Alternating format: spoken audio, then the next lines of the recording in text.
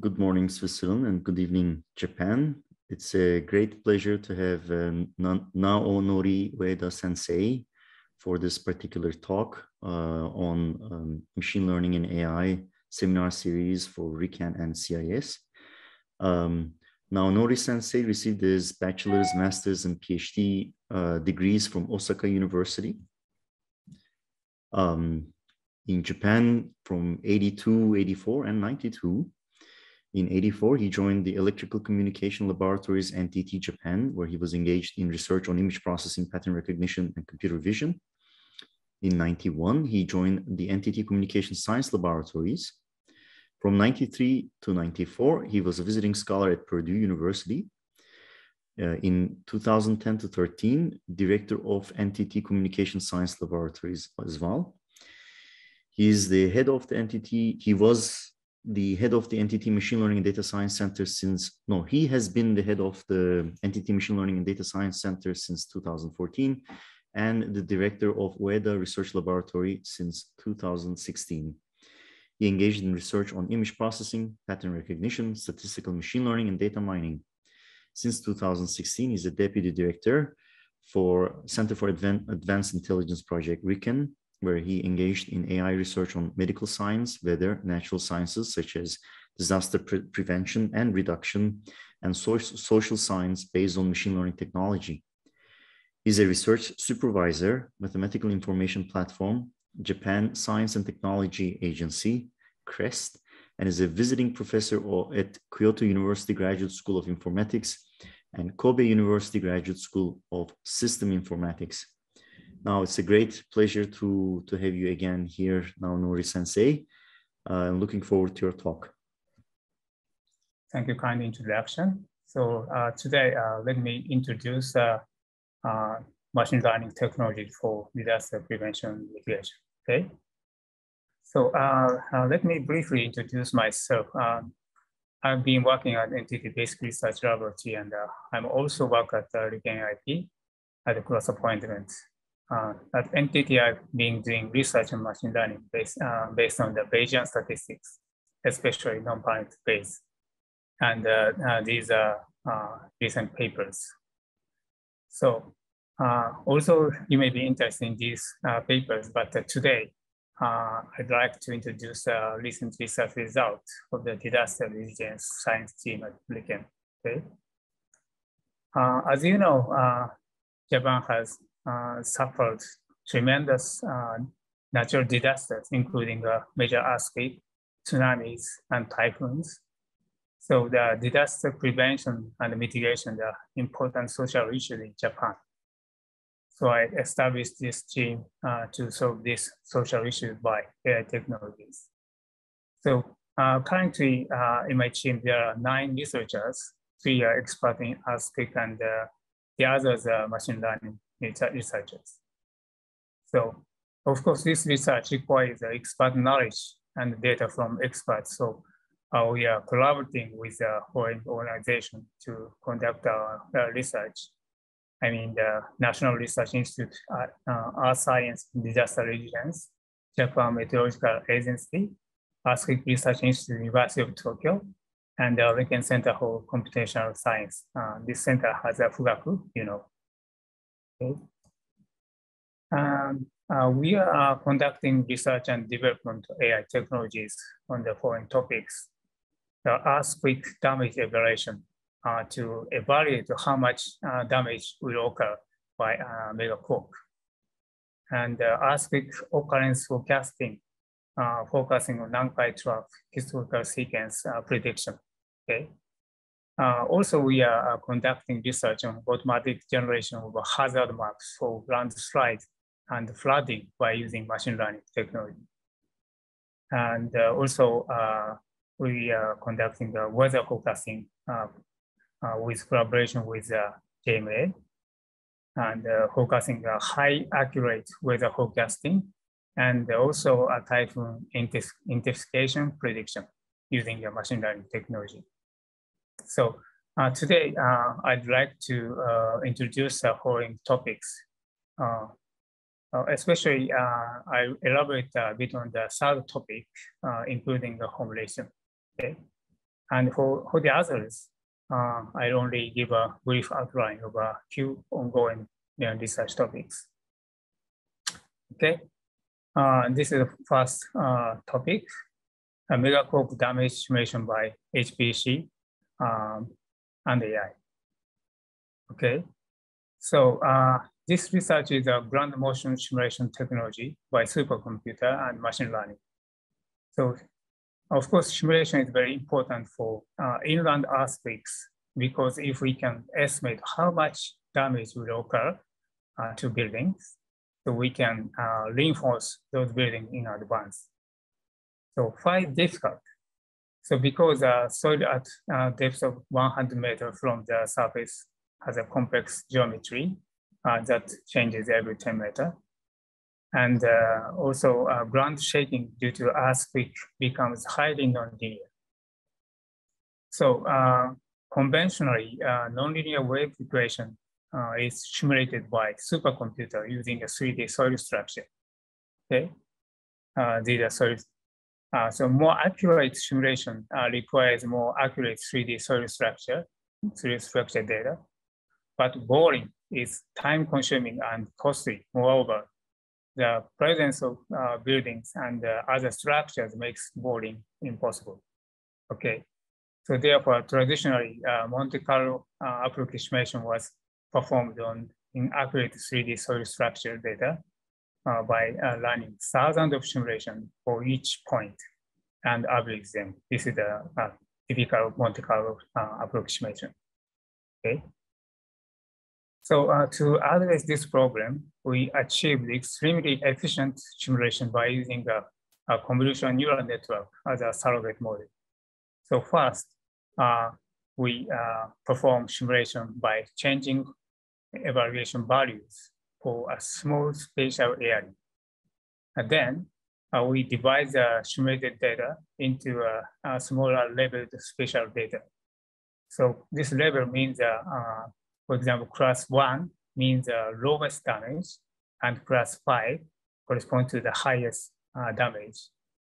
So next, we train the CNN by using this label data in supervised way. And finally, we predict the fault areas by using the trained CNN. So this means that the CNN becomes a surrogate model for simulation. Okay. So I'll show you the result. The left figure shows the result on the supercomputer, and the right figure shows the result of the proposed method. Okay. So column up shows the magnitude of the shaking. So as you can see, the results look almost the same, but the amount of the computation time was reduced to about 1/3000. Okay, very efficient. And also, this table is a quantitative evaluation result of the proposed method. So, in the proposed method, we formulate as a classification problem. So, case A shows the classification error rate as a simple 5-class problem.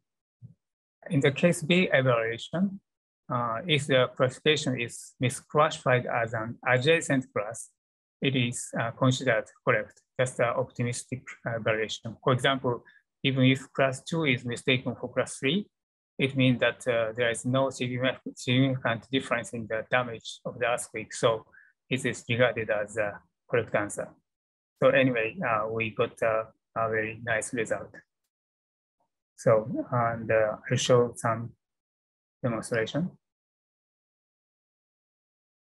Okay, so this demonstration is a simulation of shaking that would occur if Tokyo were hit by a magnitude 8-class earthquake. Okay, this is just a simulation, not real, of course.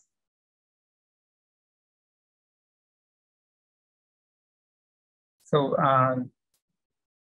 this is the ground surface and the ground structure.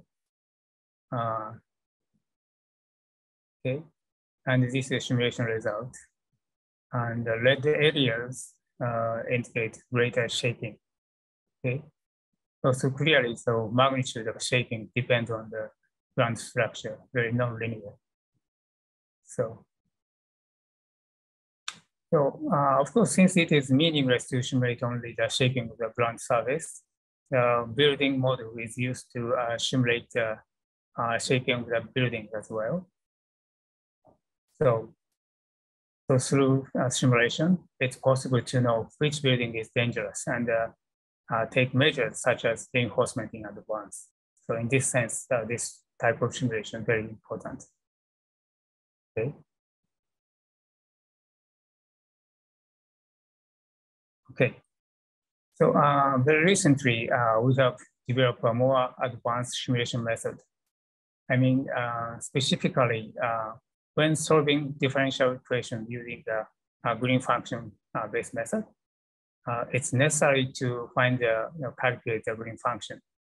But for nonlinear differential equations, it's very difficult to calculate the green function analytically.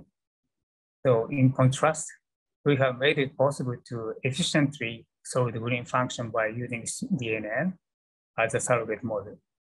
So the result of this research was fortunately awarded in some international conference. Okay, so using Fugaku. So let's move on to the next topic, Nankai Trough historical sequence estimation. So the area where the Philippine Sea Plate and the Eurasian Plate meet to form a trench-like topography on the seafloor is called the Nankai Trough. Okay, so this plate boundary along the Nankai Trough, Philippine Sea Plate is subducting beneath European Plate at a rate of several centimeters per year. The plate on the land side that has improving reached its limit and it's lifted up, causing a huge earthquake. Okay. So since this process occurs repeatedly, so Nankai Trough earthquakes occur repeatedly. So our challenge is to estimate the recurrence intervals for Nankai Trough earthquake. The right figure shows the sequence of megaquake recorded in Nankai Trough consisting of 3 regions, Nankai, To-Nankai, and Tokai, over about more than 1,000 years. Okay. You can see that Nankai megaquakes have occurred at irregular intervals with large variations. Okay. So conventionally, based on the friction laws between the plate and the interaction cells, the megaquake cycle have been simulated to reproduce the historical record. And if the estimated cycle is consistent with the past cycle, so future occurrence may be predictable. So, and cycle simulation can be formulated by this asperity model showing this partial differential equation. So it's very quite technical, so I don't explain the details, but the important thing is that this equation contains unknown parameters that depend on the location, AI, BI, and LI.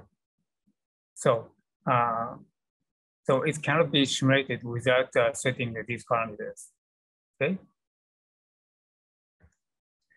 So, and many researchers have so far manually adjusted the friction parameters, controlling the recurrence intervals to reproduce such complex megaquake cycles in the simulator.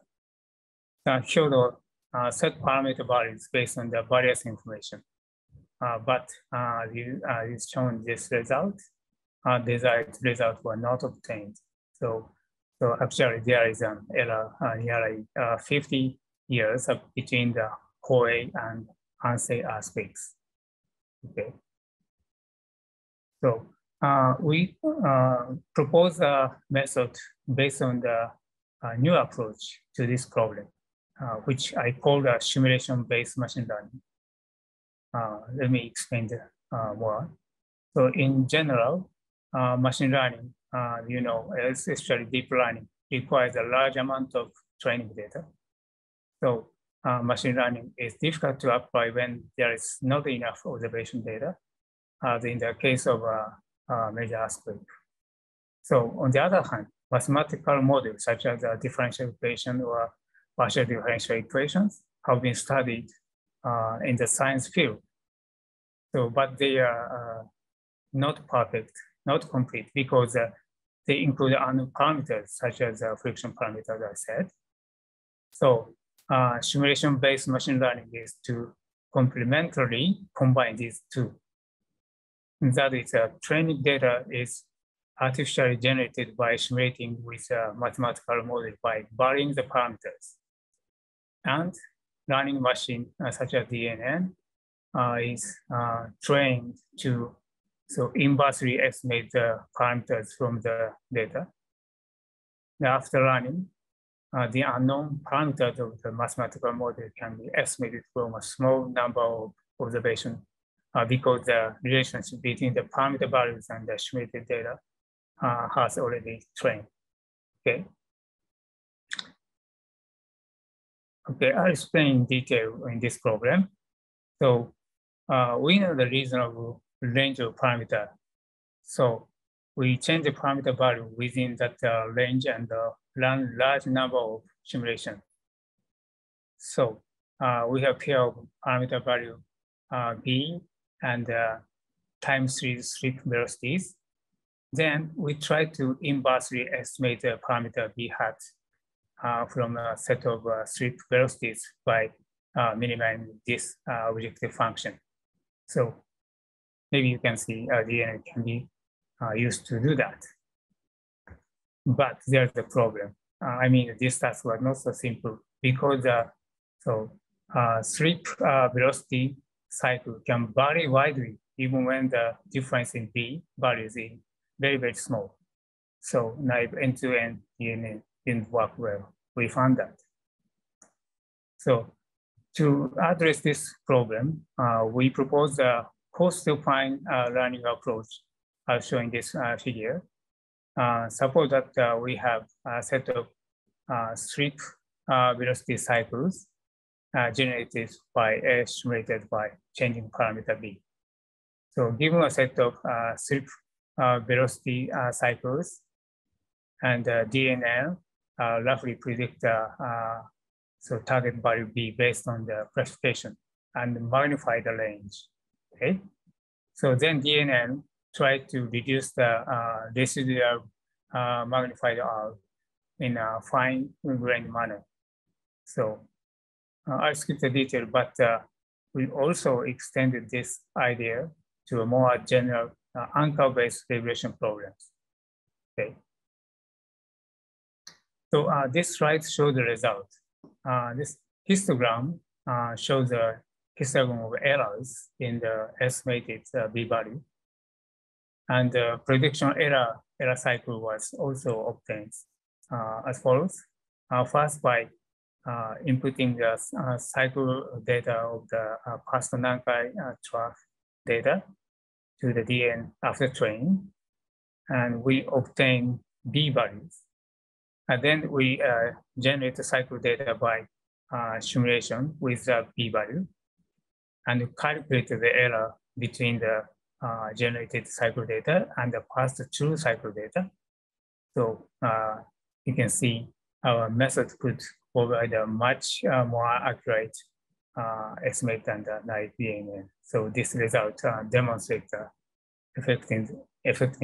effectiveness of a simulation-based machine learning approach. Okay. Okay, let's move on the third topic. So as for this topic, I explain in more detail, including some mathematical formula. Okay. So next topic is related to CMT inversion analysis using Gaussian process. Okay, Gaussian process is still very hot in machine learning community because it's very general and not DNA. Okay. So the stress stating the Earth crust is crucial to generation of earthquakes. So direct measurements of the state, the costly and the limit to the shallow part of the crust. So the stress state is frequently estimated from other sources of information. So the centroid moment tensor CMT analysis has been used as an indirect method. Okay.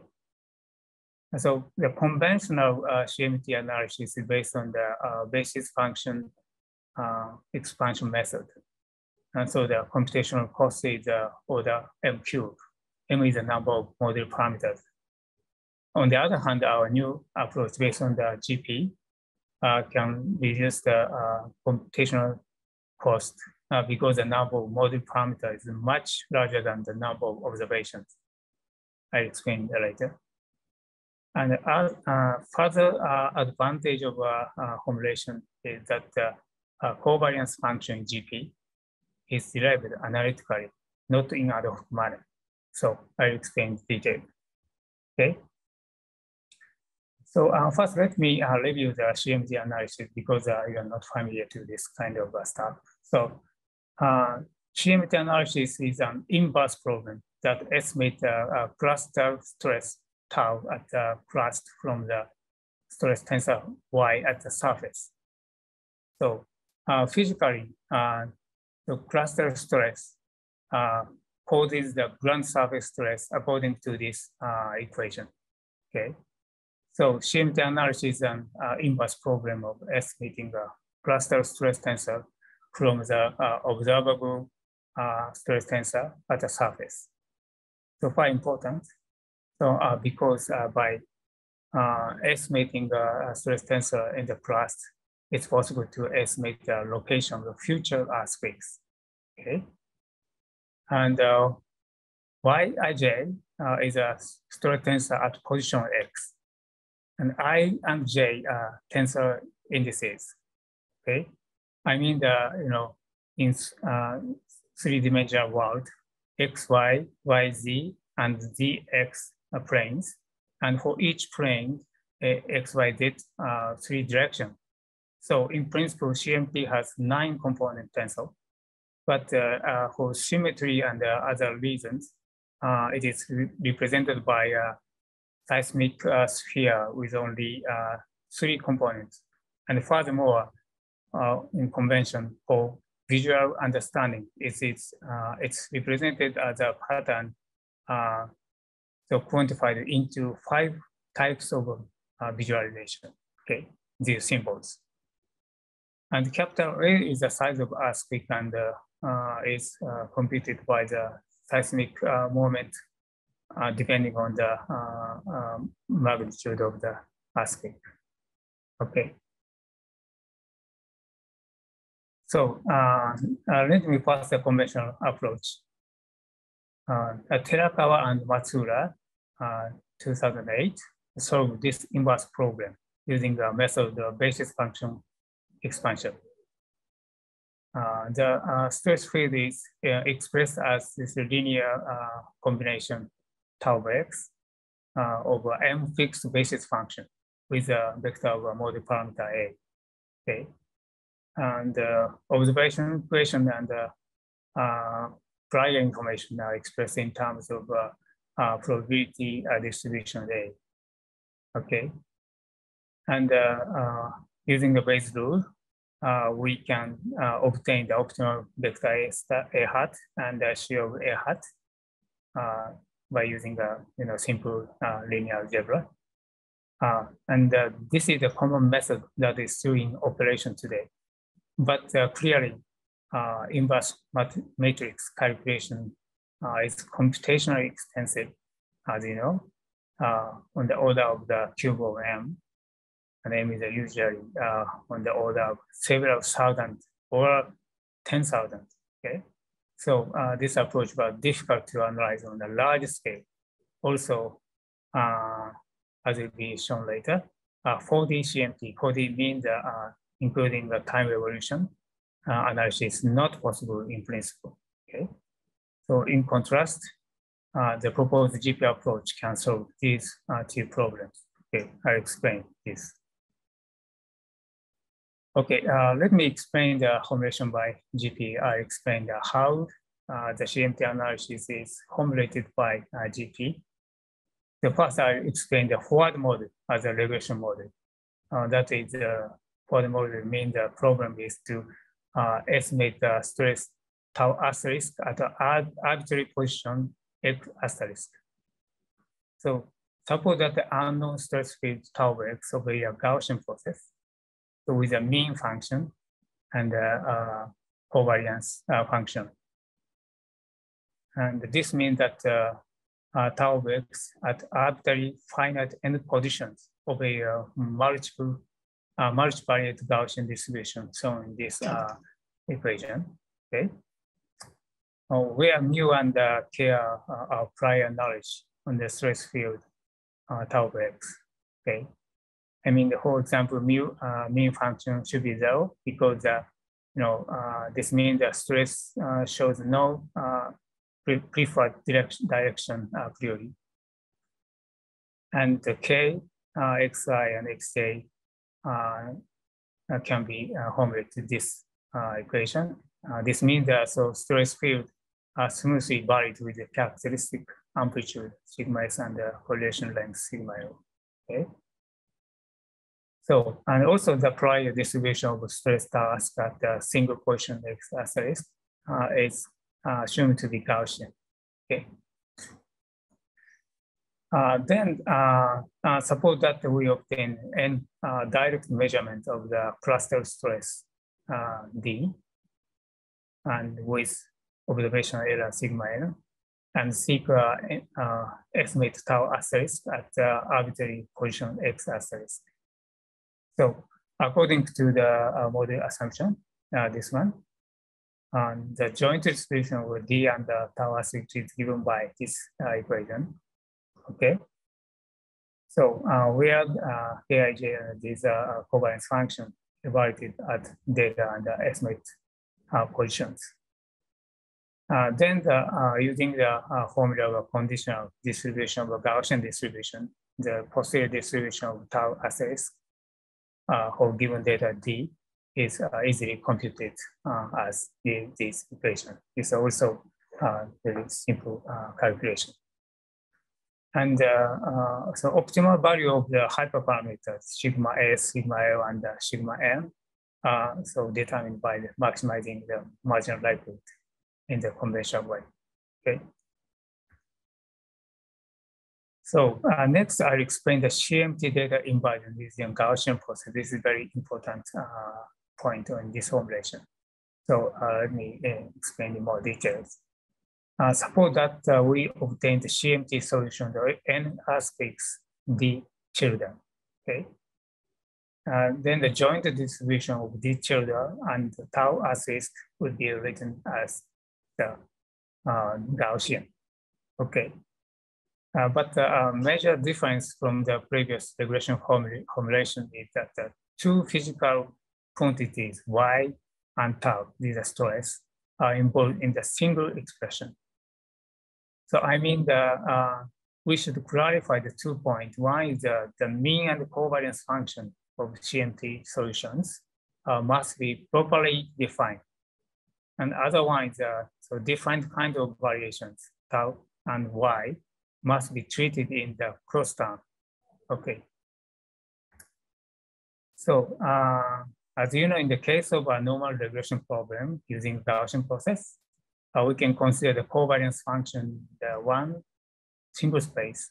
For example, if two inputs are very close, the corresponding output are also close, and so Gaussian kernel is used for that case in some other manner.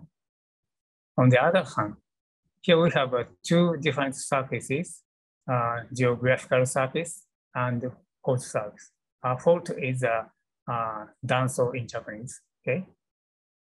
And so we need to consider not only the covariance function in each space, but also the covariance function between the two spaces, okay?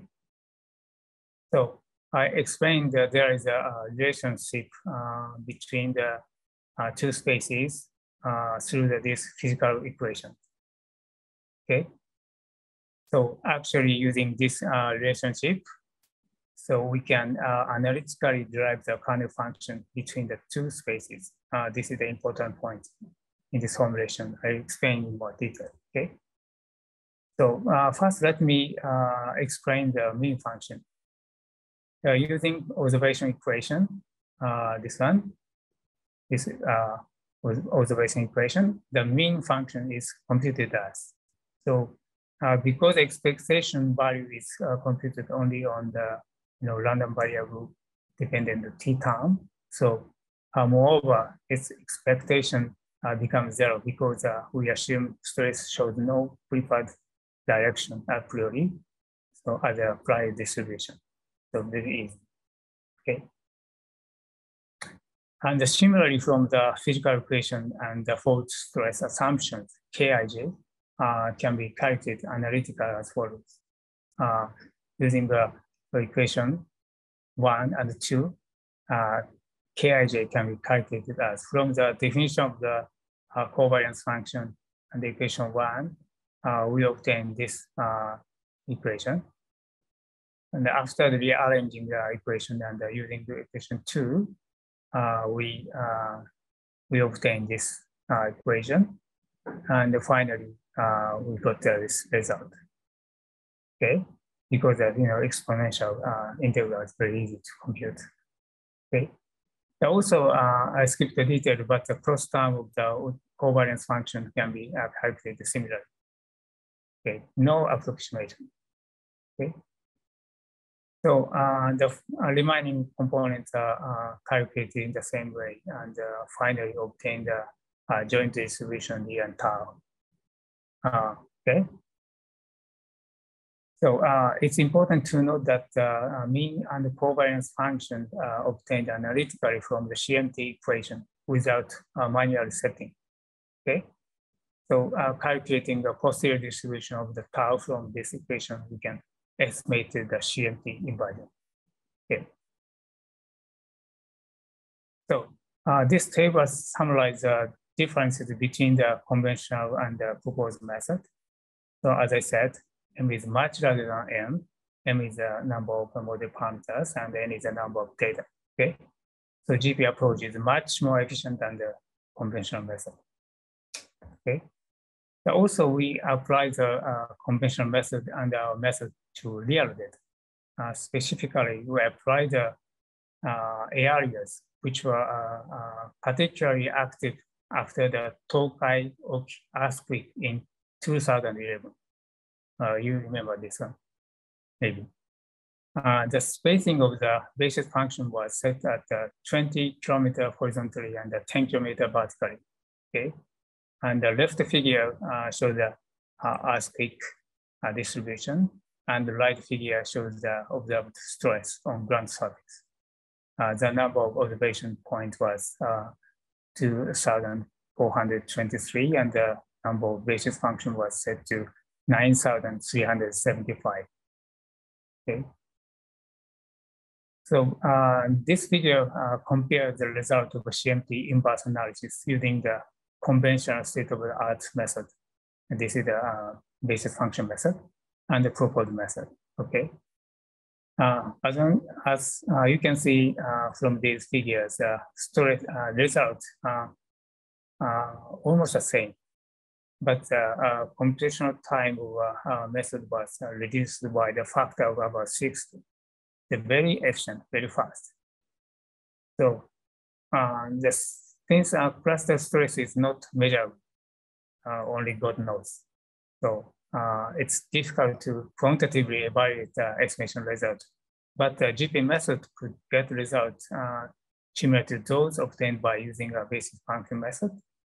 And the basis function method had already been validated on artificial data. So we can say that GP-based formulation is useful in the sense that it can much more efficiently estimate cluster stress than the basis function method. Okay. So this figure shows the application results for the entire Japanese anti-parallel. GP method can efficiently calculate the entire Japan at once. whereas the conventional method could not. So although the period is different, we confirmed that the stress field are generally similar to those in previous studies published in the paper. Okay. So, and also our GP approach can be easily extended to time evolution model.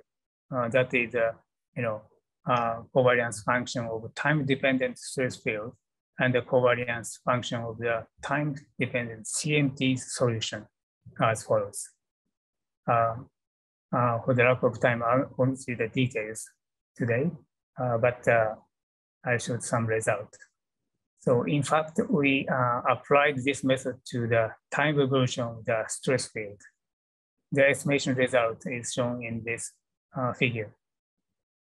You can see the dominant change is estimated at the edge of the source region of the Tokayo earthquake. Okay, so in addition, the following observations. Okay, these observations can be made from the result of this estimation. With the lack of time, I won't the detail, but we found that many informative findings obtained from this analysis. Okay, so let's summarize this study.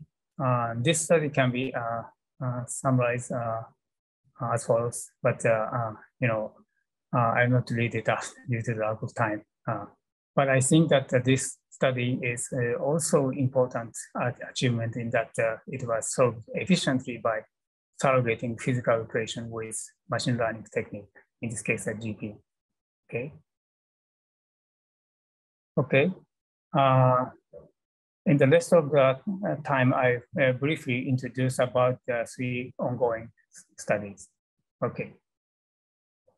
So this research is in collaboration with the Japan Meteorology Agency. In recent years, extensive damage caused by a strong typhoon has become an issue. Okay? For example, typhoon number 10 in Japan in 2021 caused a record-breaking wind and heavy rainfall. So many houses were damaged. Currently, Japan model developed in the US and a partially modified version is used to forecast typhoon intensification. Okay, so this model estimates the temporal change in the central pressure of a typhoon from about 24 environmental features such as sea, surface, temperature, and total humidity, and so forth. So this table shows the result of several models and compared with the current JMA model. And so intensifying typhoon is defined as a typhoon drops 20 hectopascal in central pressure after 48 hours and formulated as a problem to judge the whether it's intensifying typhoon or not. Okay, so we have considered a variety of models and have found a slight improvement in accuracy over the current GMA model, but it's not sufficient and is currently undergoing refinement. Okay, GMA model use only environmental features, but where takes a multi-model approach using satellite images at the same time. Okay, and this research is also a collaboration with JMA. In JMA, 3 numerical forecast models with different temporal and spatial resolutions integrated to provide a more accurate weather forecast. Okay, this is a real operation in Japan. And that is a temperature, precipitation, and the wind forecast. Currently, the JMA is using simple average in actual operation. Of course, some Bayesian averaging or some other method has been proposed, but these are not unstable. So the JMA uses this simple average.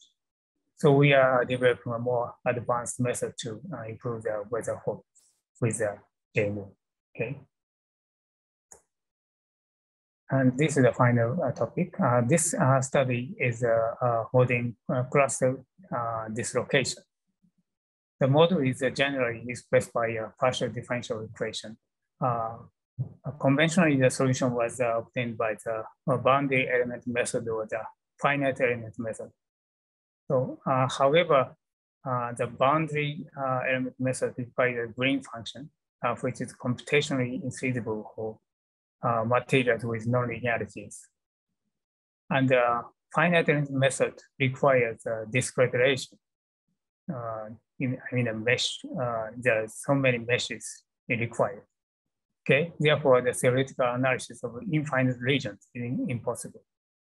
So, on the other hand, we have developed a complementary new method, new approach, modeling based on physics-informed neural networks. So specifically to deal with discontinuity, we transform to a polar coordinated system. This modeling can flexibly represent arbitrary geometric structures and mechanical properties of rocks, which cannot be achieved with the existing method. So furthermore, it has an outstanding feature that can be extended to inversion analysis, origin state, process, and purpose. So recently we submitted a paper to Nature Communication and is currently under review. Okay. So I think these results are very valuable to Riken ERP because we can demonstrate how machine learning technologies can contribute to the development of scientific research. Okay. Okay, it's time to stop. Thank you very much for your attention. Thank you, Naonori Sensei. Are there questions for Naonori Sensei? Ueda Sensei? So one thing that I thought was interesting is that you end up showing these examples from, let's say, earthquakes. How do you have access to this particular data? Is this publicly available? Yeah, so some governmental organization has this kind of data. Also, some data is available for, I mean, to me, this is very interesting. I think these particular events need to be studied.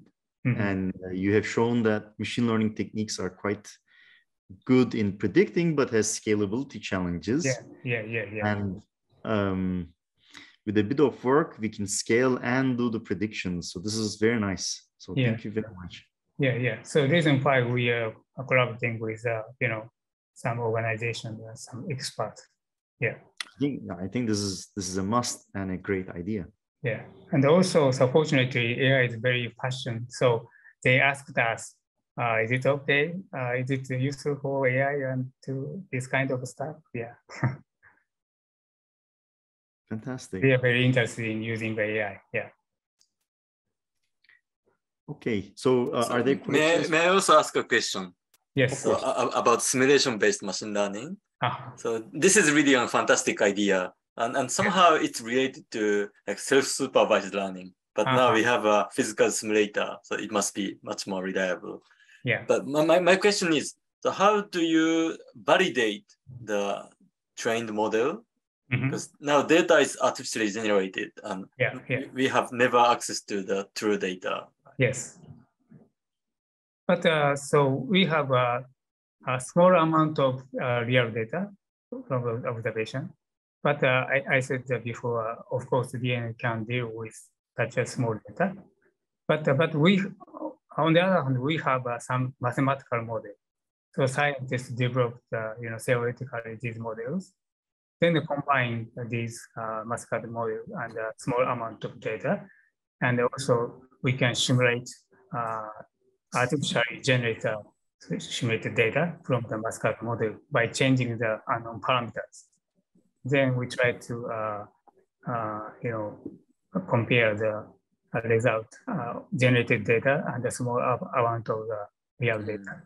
So kind of a data assimilation. I see. Yeah. So how about the first? So you showed us the simulation video of earthquake in Tokyo, and that looks quite realistic and nice. But how do you also evaluate it? Evaluate. Evaluation means is that simulation is correct or not? Yeah. Okay. Because once you slightly change the initial parameter, maybe the shake pattern may change a lot.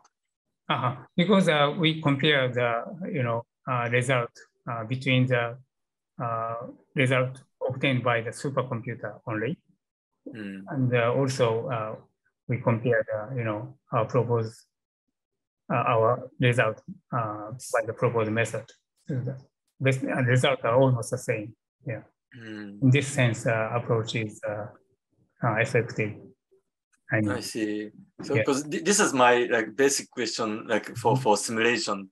Like in machine learning, we always validate our model based on cross-validation or some based on some validation data. But the simulation people, they just generate some prediction and say that it's real, it's close to real, but no real validation. Like COVID-19 simulations are quite artificial, for example. Yeah. So in this sense, we should combine these two. Yeah. I see. For validation. So in a sense, the contribution is both. So machine learning can benefit from simulation, and also simulation community should also benefit from machine learning community. Yeah. So we have to communicate with each other. Yeah. Thank you very much. That's great. Yeah. Thank you very much. Okay, I think there is a question in the box by Kibin Zhao Sensei. I'm wondering if these real-world applications have potential reliability problems such as adversarial attacks. So question was why then? If there are real-world applications have potential reliability problems such as adversarial attack. So adversarial attacks is very important issue in this recently.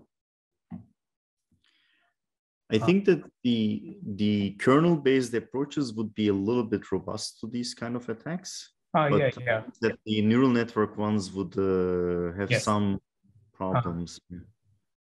Yeah, I think so. So sorry, I don't really understand the question. So I guess that the question refers to the fact that when you have your data, if there is an adversary perturbing the data, perhaps that the system that you're using or building to do the predictions may have robustness issues or reliability issues. But I mean, this is a grand challenge in machine learning directly, and I think that this is a problem that we all need to think about. Maybe not just in this particular instance. Yeah. Well, other questions for Ueda Sensei? All right, this is then perfectly on time. So thank you very much for your talk. And well, looking forward to the next talk series. So have a great evening in Japan and have a great day in Lausanne and Switzerland. Yeah.